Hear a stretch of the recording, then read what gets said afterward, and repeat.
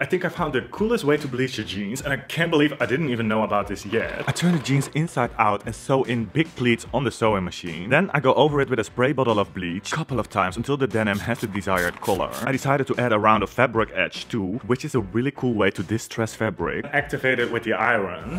Rub, rinse and wash, rip open. And don't forget to follow our DIY fashion tutorials, fabric manipulation ideas, thrift flip tutorials.